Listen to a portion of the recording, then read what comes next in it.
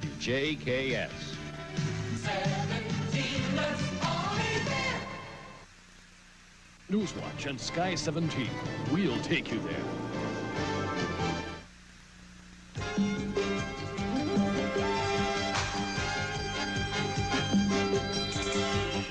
From Jacksonville, it's NewsWatch 17. News with Jim McElroy and Debbie Ferrero. Sports with Glenn Fisher. Weather with Rufus Hafer. NewsWatch 17, the new choice for news.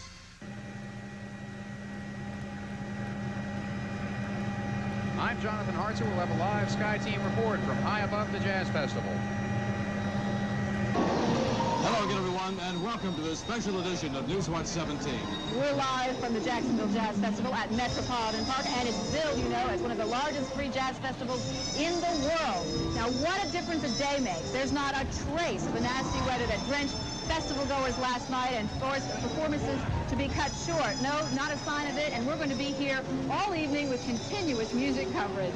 That's the key, that we haven't had any rain so far, and thank goodness. And right now, it is a little bit cloudy outside, but it isn't threatening by any means. So if you feel the need to come down to the Jazz Festival, please do. The music is good. The crowd really is not what they thought it would be. And I guess there are a couple of reasons for that, Debbie. One being last night's rain. Now, Beth Campbell has been scouting out the crowd. She joins us here live and in color. Beth, how's the crowd this time? Well, you two, I've got a question for you. What do you get when you add great jazz music, good food, good weather, and good vibrations? The answer, of course, the Jacksonville Jazz Festival 1985. Again, it's been like Christmas in October down here this year. I think everybody's having a great time. And once again, we're seeing plenty of fans with smiles from ear to ear. What do you think? It's pretty nice. Sounds good. I love it. Here last night, got all wet. But I was stayed until they threw us out. Great. We're just having the best time out here, just watching all the people go by and listening to the music. And as usual, no one at the Jacksonville All That Jazz Festival is going away hungry. Whether you've got a taste for a good old all-American hot dog or maybe something like a spinach puff for a change, it's all here and a lot of it. It's great. Some of the best I've had in a long time. And area artists are also out in full force with works ranging from rag dolls to jewelry from India and everything in between. They do a good job in putting together the right types of crafts, and at the same time they bring in not too much of the other items.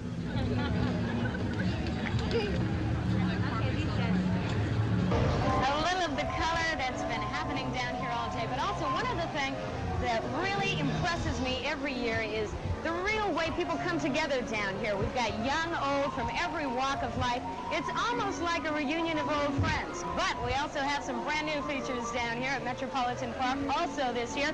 One service I really think certain members of the family are going to enjoy. 2 tents, one for kids, the other for moms and dads, are the newest additions to this year's Jazz Festival. Both tents are set up at the east end of the park.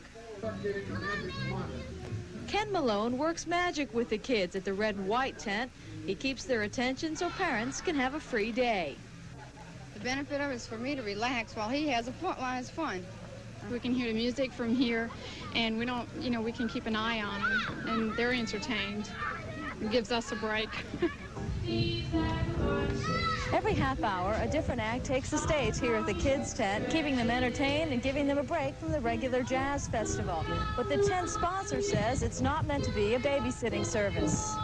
We have just as many adults as we have children here, and with it, I really can't say that it's a babysitting service because, no, it's not that. It's just children entertainment. The yellow tent next door nurses the needs of new moms and moms-to-be. It's very unusual to come to a festival like this and be able to nurse her privately and change her on a table rather than on benches. Both tents are open until 7 o'clock tonight and until 6 o'clock tomorrow night. At the kids' tent, I'm Laura Perano, WJKS NewsWatch 17. Also, Jim and Debbie, the police have reported absolutely no problems. Everybody's being well behaved. Earlier today, everyone was trickling in, and now they're pouring in. And by the big event, when Ray Charles hit, we expected to be standing room only. But there's still plenty of room, so come on down. I'm sure that's going to be the case. Now, if you're wondering about the schedule of events, we will, of course, have that for you a little bit later on. Now, the park has definitely been under siege by an armada, but they are from friendly shores, folks, believe me. Boats, boats, and more boats, all shapes and sizes out there right now on the St. Johns River. Now, probably something in the neighborhood of 150 boats on the river. And, of course, we're all wowed by the rich, the expensive, the sleek. But as a wise man once said, what kind of talent does it take to spend money? Yeah, it's truly the life. And the only complaints we've heard are about sprained pull-tab fingers. But the story, this one is dedicated to the little guy, the little boats that could. They are the ones who are out there in the Goliaths. Too many boats out here, really. Too much drinking going on and everything. They're doing a good job keeping the boats spaced out. They hadn't seen any problems at all this year. How are you enjoying the music? Music's fantastic. You can hear it just as well as up there. It ain't half the crowds. Really, those are more like water bugs skittling around out there, the water bugs, I guess. The forces afloat will grow in size as the night grows longer. And if you're getting ready to put in yourself, please take it easy, as there are a lot of folks, a lot of fiberglass on the river right now, Deb. Right. Now, joining us live is Dr. Leonard Bowie, Director of Fine Arts at the University of North Florida, and he's also a jazz band member himself. Welcome, Dr. Thank you. It's a pleasure to be here. Doctor, one thing we have noticed, last year's festival as opposed to this year's festival. Last year we had Freddie Hubbard, Phil Wood, Sarah Vaughan, a lot of individual performers. This year we have a lot of groups. How come? Why the change? I couldn't give you an official statement on that, but it's my estimation that when you have individual performers, they can't come on stage by themselves. They have to have backup groups. To do that requires a tremendous amount of rehearsing if a professional artist is coming on and playing with the individual players, backup players for the first time. That costs money. Yeah. This is a free festival. I think the leaders of this festival want to keep it free. I think it's a matter of economy, and plus it is a trend now that instead of individual performers, the trend now is toward groups. Okay, Dr. Bowie, you know, last year we had some real headliners, Spyro Gyra, Sarah Vaughan, et cetera, et cetera. Do you think that turnout this year is not as high, not only because of the rain last night, but because the lineup just isn't as strong as it was last year? I would hope that that's not the case. This is the first year, as you know, that they've gone to four nights, 4 days. Heretofore, it's been one and a half days, you may say. So people have more of a choice. Last night, for instance, there was a Dixieland night. So people who really like Dixieland probably attended that over another, as opposed to a one-day, one-time shot where they come and take a chance of hearing anything and everything. Dr. Bowie, we've seen in the last couple of months, I suppose, we've seen a good jazz club shut down. We have seen the only jazz radio station in town not on the air anymore. What's the state of jazz right now? Is it healthy, or are we hurting a little bit? I'm really happy that you asked that, because I teach a course at the University of North Florida called All That Jazz.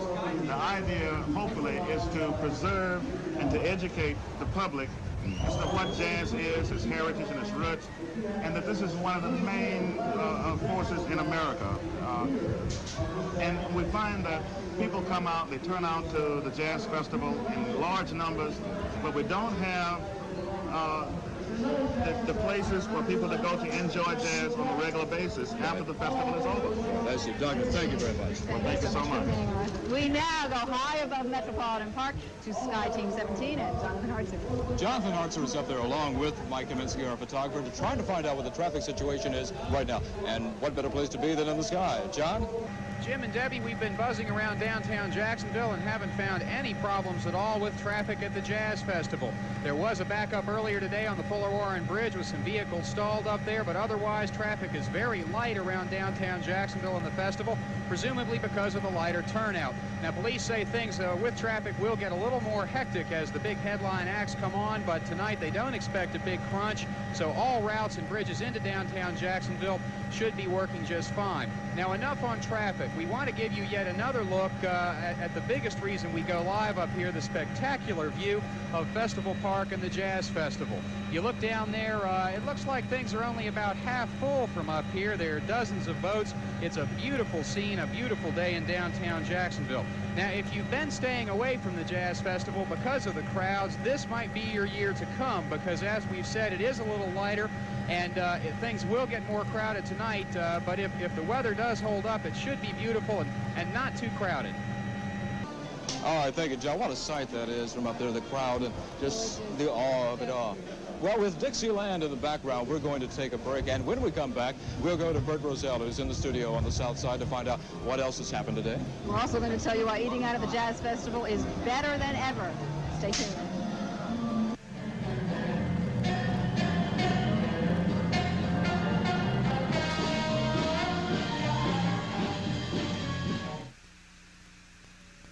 Got a question about the weather? Winn-Dixie's got the answer. Call 641-WDWD and get the latest weather information from me, Rufus Hafer, brought to you by Winn-Dixie, the beef people.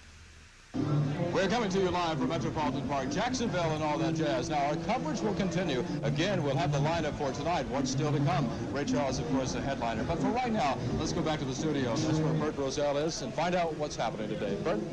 Okay, Jim. In the news tonight, the largest cocaine bust in St. Johns County history is being wrapped up by police tonight. Officers confiscated more than $500,000 worth of pure cocaine and $40,000 in cash this morning at a St. Augustine motel. Two North Carolina residents, 21-year-old Daniel Davis and 19-year-old Elizabeth Lyons, face charges of trafficking in cocaine. The couple was arrested on a trespassing charge 5 days ago, and a subsequent investigation turned up the drugs and money this morning. More than 7,000 abortions are supposedly performed in Jacksonville every year. This morning, hundreds of people throughout Northeast Florida protested that statistic at area hospitals. Members of churches of every denomination marched in front of 3 city hospitals and 1 Southside clinic as part of a nationwide protest against abortions. One Protestant minister took his congregation to Memorial Hospital. And we are obviously saying here that we believe that human life is precious, and we believe that abortion is wrong, and that the lives of unborn children should be seen as part of the rest of society and therefore precious. I don't think that people should actually kill children. I mean, it's just like murdering unborn children. One group of protesters tried to deliver their anti-abortion protest on the doorstep of Baptist Medical Center. They were ordered off hospital grounds and continued their protest on the street. A great deal of consumer concern tonight over the recall of some flavor-rich milk and ice cream. Some of it may be contaminated with wash water used in the everyday cleaning of the plant. The milk under voluntary recall is dated October 8th and 10th. It was packaged at plant number 12044. Square half-gallons of ice cream, sales code 131, and round half-gallon, sales code 21, are also involved in this recall. If you have any of these products, return them to the store of purchase for refund. Should these products be consumed, they may cause nausea. Well, the father of a teenage girl killed in a fiery crash atop the Butler Boulevard Bridge is holding the Jacksonville Transportation Authority responsible for his daughter's death. Edmund Cooney filed the suit against the JTA yesterday, claiming that improper maintenance of the bridge led to the accident that killed his daughter, Laura. Since that accident last December, a group of citizens and Mayor Jake Godbold have asked the JTA to install a concrete barrier along the center line of the narrow bridge. Instead, the agency voted to install plastic candlestick barriers. Nassau County Commissioners are trying to decide what they'll do about their courthouse, which recently failed a state fire inspection. The Fire Safety Survey cites the lack of a sprinkler system and inadequate fire escapes in the 94-year-old building. County officials already face a 120-day deadline to begin other improvements ordered by Chief Circuit Judge John Santora. They don't know yet whether they'll get or where they'll get the $300,000 for those repairs. That's the top of the news on this Saturday evening. Now we send you back live to Metropolitan Park and the Jacksonville Jazz Festival 85. Debbie? I'm sure you can hear everything is heating up at the Jacksonville Jazz Festival, where you're not only going to get great entertainment, but you're going to get great eating out as well. Anything and everything you desire, from Italian to Greek to Chinese, American, and Southern fried, you're going to find it here. Eating at the festival is much more enjoyable this year. In the search for quality control, Channel 7 has a private firm out of Jacksonville Beach handling the whole kit and caboodle. And to make sure everything looks good, the president of Hero Concessions awarded $500 to the most attractive booth today. We have nonprofit organizations running all of our tents, and we pay them a percentage. And we told the one that decorated their tent the best that we would give a $500 cash prize. So all of them decorate with their plants, and some of them come with some kind of crazy different things which add to the fare of the festival. As for the variety of food, same as last year, but one major addition, a Belgian waffle stuffed with vanilla ice cream and topped with strawberries, if you so wish. Civic groups manning the stands get 10% of the gross, and the festival gets a cut too. So please, leave the coolers and food at home, spend your money out here, and keep the Jacksonville Jazz Festival free. Debbie, why do you do this to me? You know, look at all the food, and you know we'll blow about $15 on this stuff, and I'll grow 2 more belt loops, right? At any rate, the Jazz Festival now, the schedule for the rest of the evening. Let's take a look at what's going on tonight. Beginning at 7:45, the winner of Thursday night's jazz piano competition will sit in with Tonight Show pianist Ross Tompkins and his trio. At 8:10, Miami's Tito Puente will convert the St. John's into the Caribbean. At 9:15, the Bill Davis Trio will warm you up for the man, Ray Charles, on stage at 9:45. And the fireworks are supposed to begin at 11 o'clock. We, of course, will be back on the air at 11 this evening. The fireworks, sometimes they run behind a little bit, so we have a little treat in store for you. If you're going to be home tonight watching the broadcast at 11 o'clock, a special treat, a special way to see the fireworks. But anyway, you know this, the Major League Baseball season is going right down to the wire. We're going to be going to Fish, who joins us live here at the park. Also, Alan, who has the scores back at the desk, in a moment.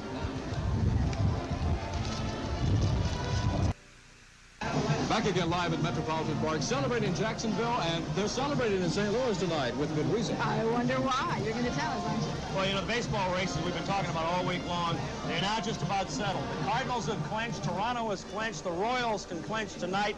Adam will have all that and more a little bit later on. You know, of course, the big story is in Baton Rouge tonight, where the Florida Gators will put their number 11 ranking on the line against 8th-ranked LSU. Probably a lot of Gator fans stopping in New Orleans along the way for a little jazz music and hopefully some jazz tonight. If there's one thing that works against any team playing down there is the stadium, the Tigers Den, better known as Death Valley. A lot of teams have gone in there and come away losers. LSU has won 73% of its games in that stadium, but Gator players, they're not worried about that. One thing about it, when you go into an opponent's place like that, you got to have a lot of confidence in your team, and I think that's what carried us along last year and this year through the first game. We really have confidence in ourselves. Going in LSU, we know that they're going to have like 90,000 plus people, and they got the big Tiger right there, and they got, I mean, shoot, it's a lot of, you know, people jumping up, hollering, and that excites me. I know it excites the whole team, too. We're going to get the crowd on our side, and the 1,000 fans that we're going to have there, they'll be the ones doing the yelling, and we'll feel just like home. I always like going out of town. The worst thing to me is flying on the airplane. I don't mind playing in LSU or Mississippi State, just flying on that airplane. Adrian would fight Larry Holmes as long as he didn't have to get on an airplane and go there. He took the plane ride. He'll be there tonight, and it's going to be an outstanding game. If you get one of those fortunate people to have one of those satellite dishes, forget it, because you're not going to see it. It will not be up in the bird tonight. We'll have some highlights of it at 11 o'clock. Let's go back to the studio now, and Alan will update us on all the scores, highlights in the baseball races. Alan? Thanks a lot, Glenn. Have a good time out there. We're going to try to update on a wild one going on. Number 1 ranked Iowa found out quickly just how tough it is to stay on top in college football these days.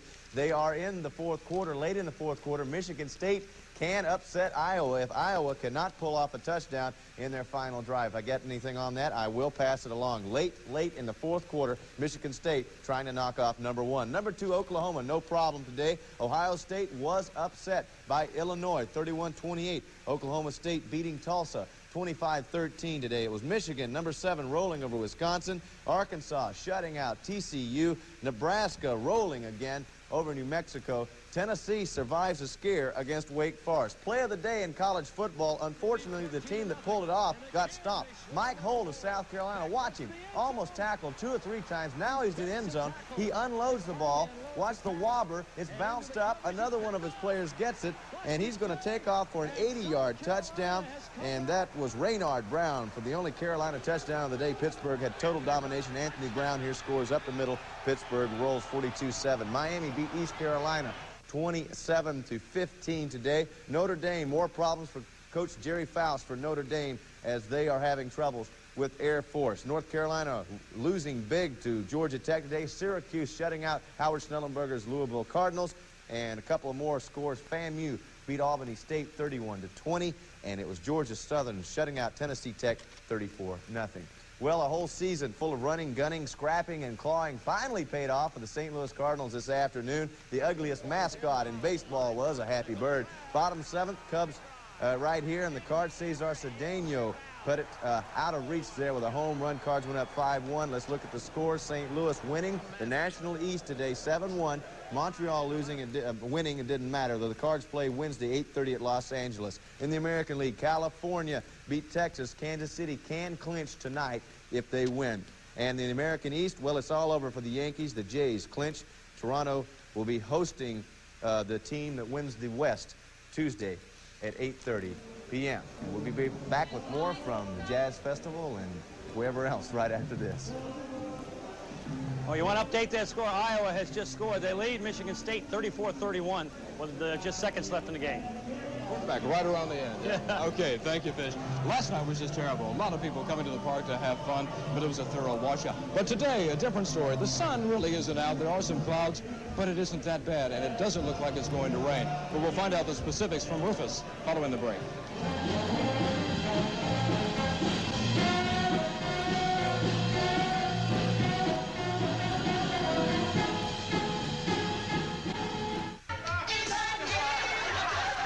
Give Me a Break is pushing laughter to the limit. When Nell Carter asks questions. Why is everybody always picking on me?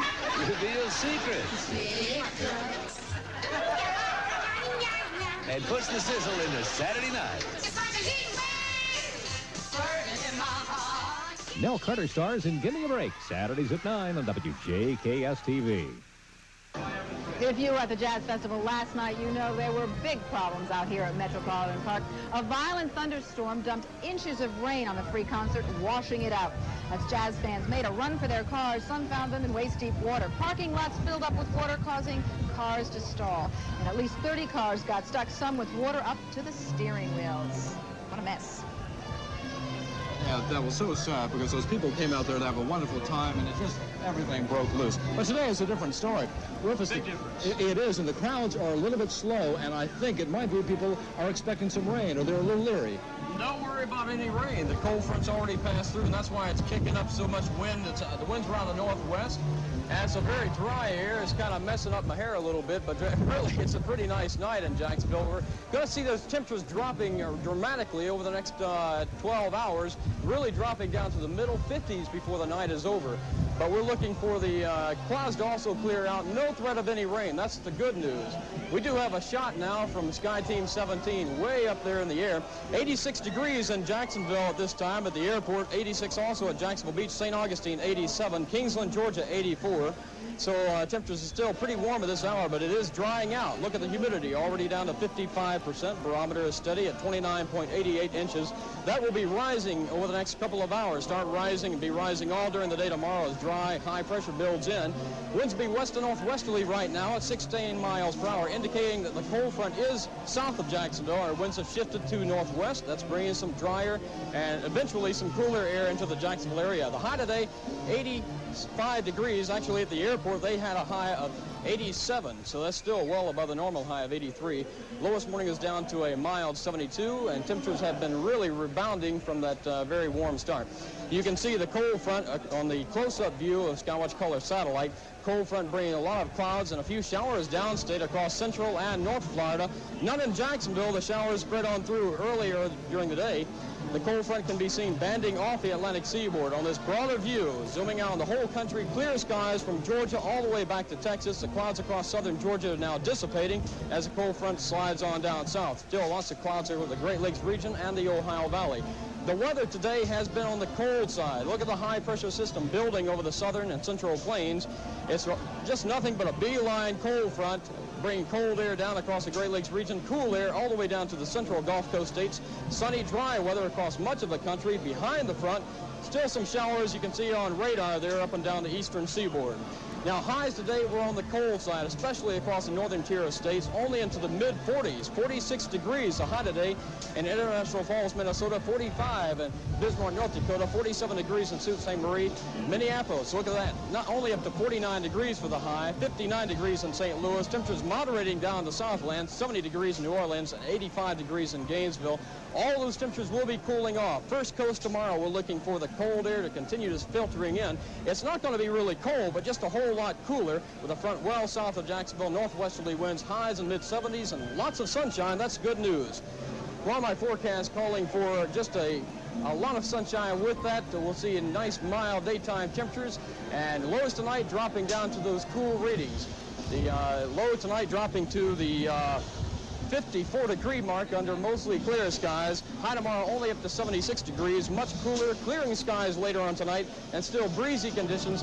The low at the beach, 57, the low in town, 54, so a lot cooler. The chance of rain at 0% all the way through the remainder of the weekend.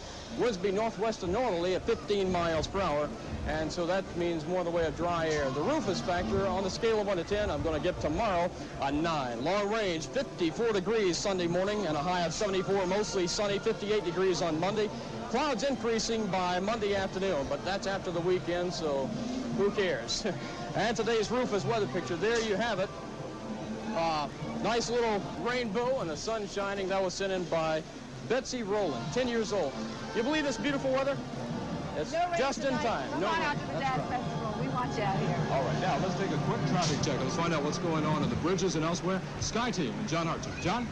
Jim and Debbie, just since we talked to you last, it seems to have gotten a little more crowded down there at the Jazz Festival, but traffic is still moving very well downtown. You could probably come to the festival on any bridge or downtown street without much delay at all. There may be a little congestion at the Hart and Matthews Bridge exits, but overall traffic and parking look very good tonight, and from up here it looks like a beautiful evening for the Jazz Festival. We recommend you all come on down.